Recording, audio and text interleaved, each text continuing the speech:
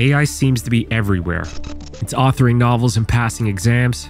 It's creating art and driving cars. It's even attempted to seduce journalists. Yet one question has been on my mind. Can AI music truly replace the music producers of today? In search of answers, I plunged into an exploration of music's history and the tech that has shaped it, from the birth of the player piano to modern-day AI music. And this journey has made one thing clear. When it comes down to new tech, musicians haven't always been welcoming.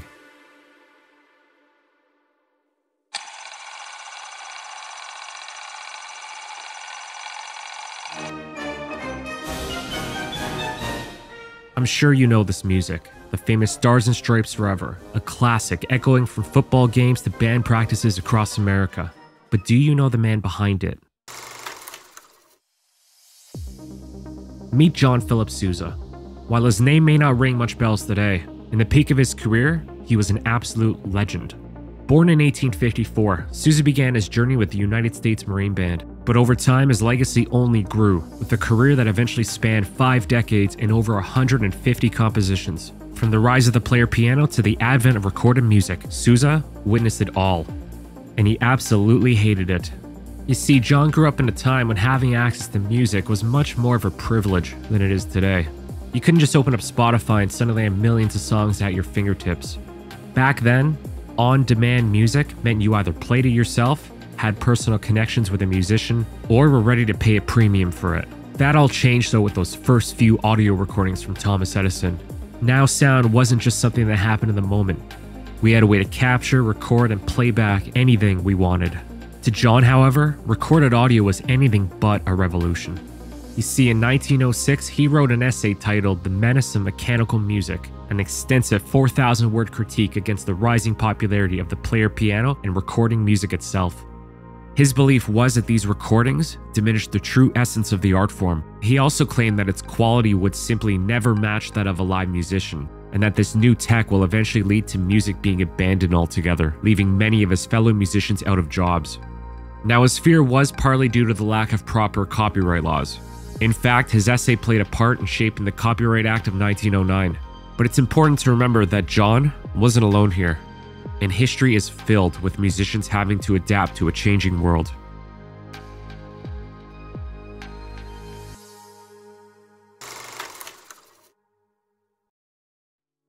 You see, when we continue on through music history, you start noticing that almost every single new innovation has also brought with it pushback from those who are already established within it. Take, for example, jukeboxes and the radio, invented by Louis Glass, William S. Arnold, and Guglielmo Marconi. These were a boom for on-demand and at-home music. Bars and restaurants were now able to play any music they wanted, regardless of a live band, leading to a much greater variety in sound. However, some touring musicians did not like this idea because to them, it would mean less of a demand for live bookings. And while yes, some places would cut down the number of live acts, the musicians who adapted used this mass distribution to their advantage. Benny Goodman, Tommy Dorsey, Billie Holiday, Frank Sinatra, and Elvis Presley, just to name a few, they all recognized the enormous potential here, and they capitalized on it. Not only that, but this easy access to music arguably paved the way for the very idea of pop culture itself, all thanks to these trailblazers who used new tech to their advantage. Then along comes the 1950s, where we see the move from analog to digital. This era brought the very first tape-based multi-track system, which was developed by audio engineer Les Paul. This allowed recording engineers to record and mix multiple audio tracks onto a single tape, which was a major departure from the industry standard single-track recordings. Not long after, he invented the pulverizer for use in his live shows. This custom-built device allowed Les Paul to create the illusion of multiple guitars playing at once by recording and looping back his live performance in real time. Audiences loved it, and the impact of this technology changed the music industry forever. Synthesizers followed not long after this, when in 1964, Robert Moog debuted the very first analog synth, the Moog Modular. Now with this new form of tech, producers could replicate any sound of any instrument they wanted by using voltage control oscillators, filters, and envelope generators. This led to an explosion of new genres and techniques simply not possible in the eras before. However, to a lot of existing musicians who played physical instruments, This new tech was seen as a threat to their income, so much so that the largest labor union in music, the American Federation of Musicians, managed to successfully restrict any commercial recordings that used the Moog synth. You see, the AFM had the power to negotiate and enforce contracts between their musicians and producers, and as part of these contracts, they often set restrictions on the types of instruments that could actually be used. In the case of the Moog synth, members of the AFM believed that the use of synthesizers threatened the jobs of traditional studio musicians. Now, the restriction was eventually lifted in the 1970s, as the sheer popularity of synths became too big to ignore, but it still shows how oftentimes musicians tend to fear any new tech that can be seen as a replacement for their own.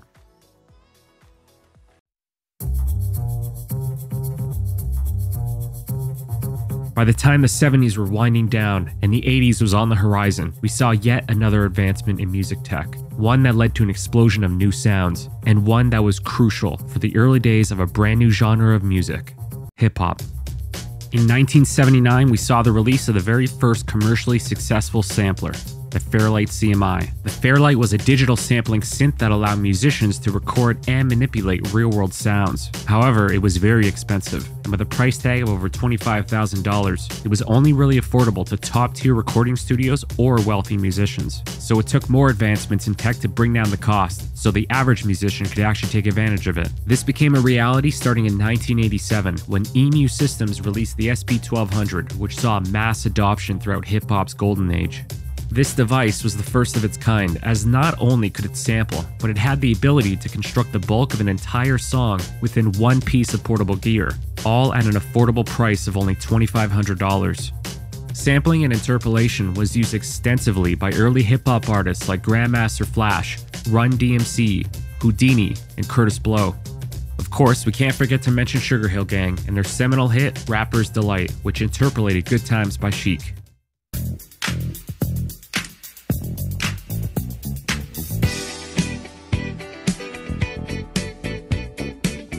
However, some musicians and industry professionals argued that using samples was a form of cheating or plagiarism, and that it was not a legitimate way to create music. This drove not only a cultural divide between hip-hop and other genres, but also led to extensive court cases and litigation over the use of samples. Despite the controversy though, samplers have become an important tool in almost every genre of music today, and most DAWs have built-in samplers that any musician with a PC can use right out of the box. Gone are the days of needing to spend $25K just for the privilege of sampling audio. Now it takes only a few clicks on your computer. So what do all these stories have in common? And what does this have to do with AI? Well, they show that technology has a way of lowering the barrier of entry when it comes down to music, which leads to even more musicians and thus even more music variety. If it wasn't for the synth, we wouldn't have had electronic music, and if it wasn't for samplers, we wouldn't have had hip-hop. Producers today could have a full orchestra with one device. This is all thanks to technology getting cheaper and easier to produce, to the point more and more people can get involved in production. This is why many producers today look at AI as just another tool, and how there's really nothing to fear. But is that really true?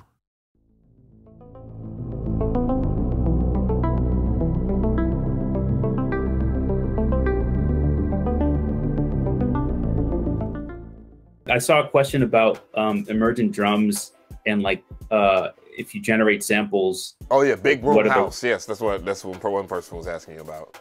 Yeah, so if you generate samples with emergent drums, you own them, and some people, for instance, generate samples out of emergent drums and sell the sample packs that they make. Right. You know, maybe they do a little post processing and whatever, or maybe not, but they just put them in some sample packs and sell them.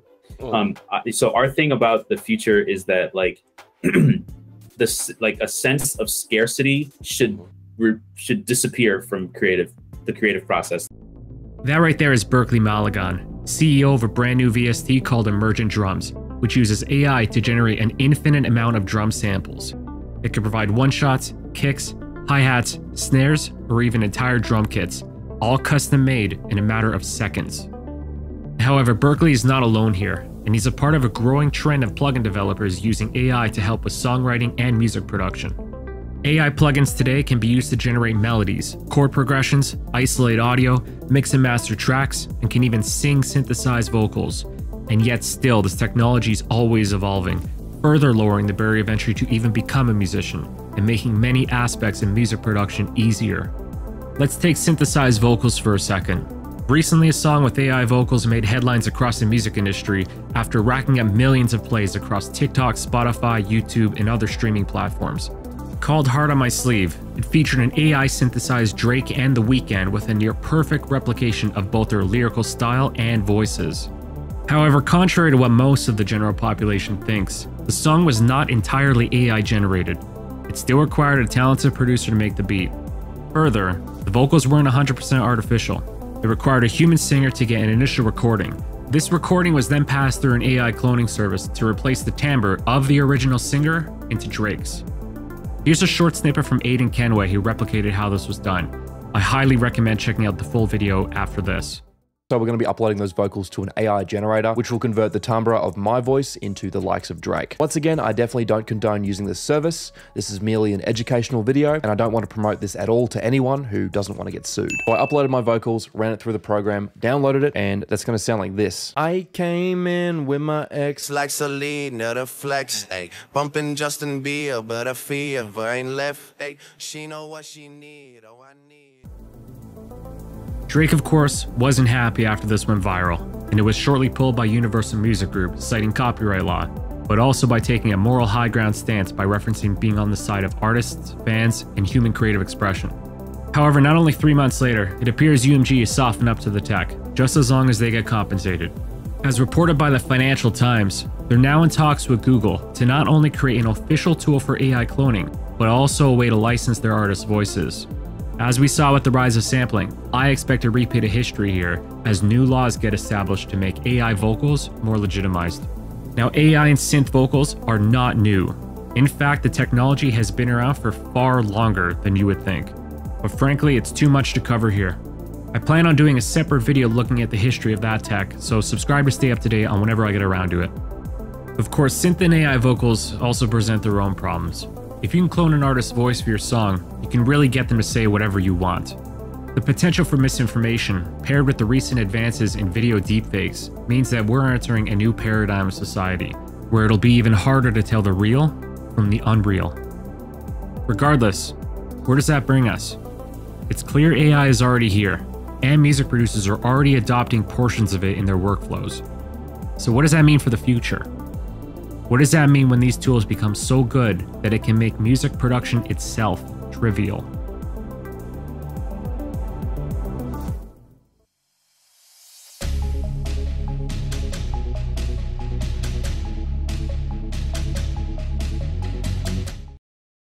Now, when people talk about AI music, they usually mean fully AI-generated tracks with no human involvement, similar to the likes of Midjourney or Stable Diffusion in the art world, where an AI can create original music from nothing but simple text.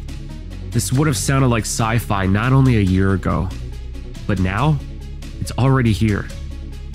This is Musical M from Google. It's an AI model capable of creating original song snippets based on prompts. Think of it as the DALL-E of music.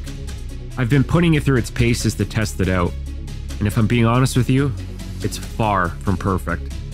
Here's a couple of examples I generated just so you can get an idea of what it's capable of.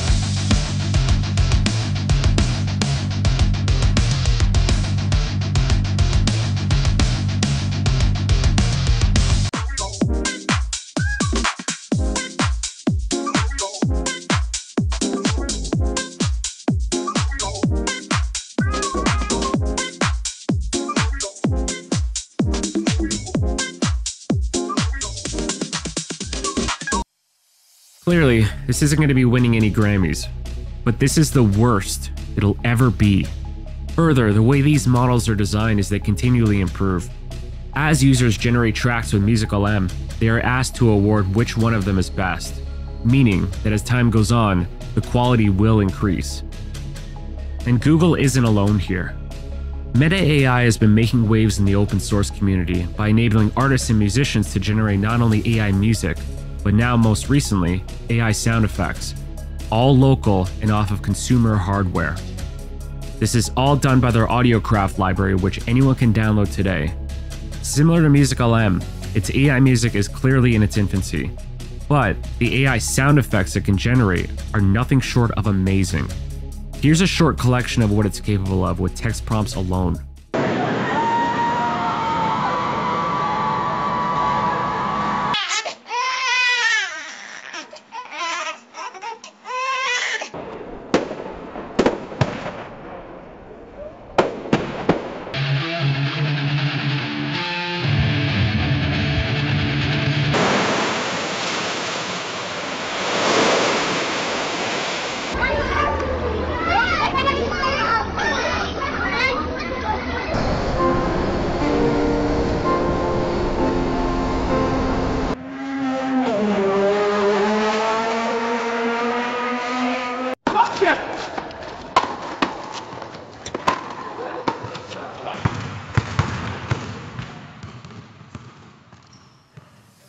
Not bad, eh? And while for now it's obvious that AI music won't be hitting the Billboard Top 100, I think with a bit of improvement it can certainly find its place when it comes down to background music. And unfortunately, background music and Foley sound effects still make up a good portion of many musicians' incomes. And given how restrictive our copyright system is, many small-time creators will most likely gravitate towards products just like this, enabling them to have 100% original music and never needing to worry about copyright strikes or licensing fees.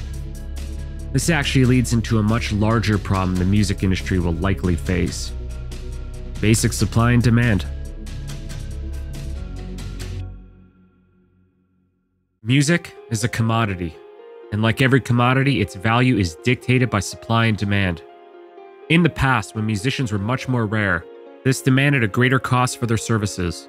Now, thanks to technology, there is a countless number of producers out there that you can hire for any number of projects, all for a relatively cheap fee. This is a good thing.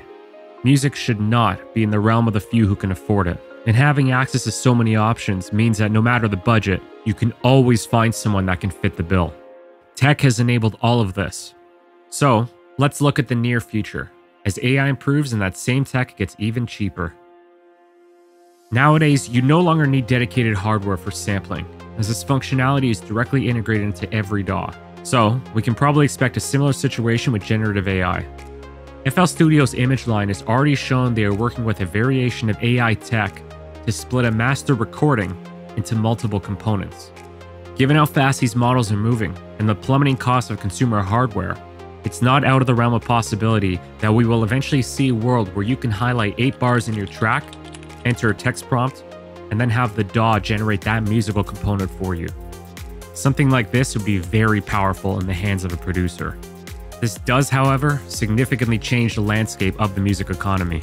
You see, many producers today have multiple income streams.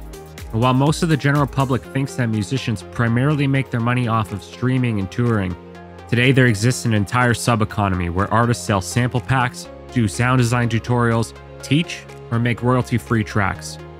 In the age of AI, where anyone can generate music, this landscape is totally different. We can expect sample pack and audio resale services like Splice to increasingly be flooded with AI content. We're already seeing AI samples slowly creep into the ecosystem, as mentioned by Berkeley from Emergent Drums before. This could lead to a saturation of the sample pack market, affecting both profitability and discoverability of non-AI traditional samples. After all, expecting someone to pay for a pack when their DAW can generate anything they want on the fly will be a far tougher sell than it is today, especially as these systems become much more context-aware, capable of generating specific musical components that mesh perfectly into the song you're composing. Now, sample packs are one thing, but this also extends to AI that can handle full tracks. As mentioned previously, background music may take a hit, as many independent creators may opt to just trial and error an AI service for their projects. This isn't too hard to imagine when you see it from their perspective. If they even play a few seconds worth of music that they weren't authorized for, they run the risk of getting a copyright strike on their channel and losing all revenue from that video. Even if that musical sample consists of less than 1% of the actual video's content. This restrictive system isn't doing musicians any favors over the long term, and it's actually a huge selling point on many AI music services. Okay, so the sample pack market and possibly background music may be affected by AI. But why don't we take a look at the streaming services themselves? The current economics of streaming trend towards zero. The more music that is uploaded to these services, the less income there is in general for artists. After all, you can't assume that people won't be uploading AI tracks to streaming platforms. They already are. And while Spotify has tried to remove many of these AI songs, it will be increasingly difficult to spot 100% synthetic tracks. Further, since streaming companies like Apple and Spotify pay a fraction of a cent per stream, divided from a portion of the company's total revenue, this would inevitably go down as more and more music gets uploaded. You can already see this happening when you look at Spotify's dwindling pay rates from 2013 to today. Note, these figures are just from what I can gather online. I've left sources in the description. Pay is not the only issue here. Every day, approximately 60 to 100,000 new tracks are being uploaded to streaming platforms. In the age of AI, this could grow exponentially. If you think it's hard to get on a Spotify playlist now, wait until we're at a point where AI music is being uploaded in far greater numbers. The outliers here will be artists with large followings, who can make the majority of their income off of live shows, merch, and brand integrations. This aspect of the music industry is not going away anytime soon, but there is very few artists today who can comfortably make their living off of only tours and brand deals, as this lifestyle is usually only afforded to the top 1% of artists. Of course, this doesn't mean that a musician using varying degrees of AI to make their music can't achieve similar success. In the world of Instagram, TikTok, and YouTube, who you are matters, and one day we may end up seeing high-profile influencers start expressing themselves through AI music, either by using AI components, or, as the tech progresses, 100% AI generated. The open question remains here. Will their fans accept it? I personally don't know the answer to this, but we've seen influencers branch out into entirely different industries, and many of them have started music and art careers with varying degrees of success. So, I'll leave that one up to you. Look, I wanted to do this research to figure out how we got here, see how musicians have handled new tech, and to try and see where we may be going. And to be honest, I'm conflicted. On one hand, the fact that anyone can produce a hit song with only a computer and a set of headphones is a good thing. Technology has enabled every producer to make it in the music industry regardless of where they come from. I mean, if people still had to spend over $100K just to have a synth, or had to be closely tied to a large record label to have a breakout song, the vast majority of producers out there wouldn't exist. And AI seems to be a hyper-acceleration of this same principle. As in, it'll let even more people get involved in music production. But the best producers will be those who know how to harness it. When you end up in a situation where far more people can get involved in music, this has always brought with it more variety. Now, on the other hand, I see how different the landscape will be. In an ocean of music, it's going to be much harder to be discovered, even more so than it is today. Meaning that for those of you who want to live off of this, it's going to be increasingly important to get your music heard and find the others who appreciate it. Because no matter how good AI gets, people will still want to go to music festivals, and people will still want to go to concerts or orchestras, or even just to see their local bands.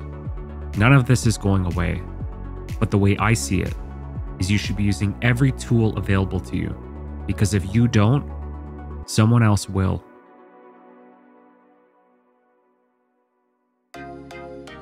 Anyways, that just about wraps this up. I just want to say thanks for coming on this journey with me. It was pretty eye-opening looking at how much everything has changed, and I really did enjoy making this. As mentioned, I have plans to look at synthesized vocals along with a few other topics that came across while researching, so I'd appreciate a sub and a share, especially since this is a new channel. But let me know your thoughts. Do you agree with me? Do you not? Put in the comments and I'll try to be down there as much as possible.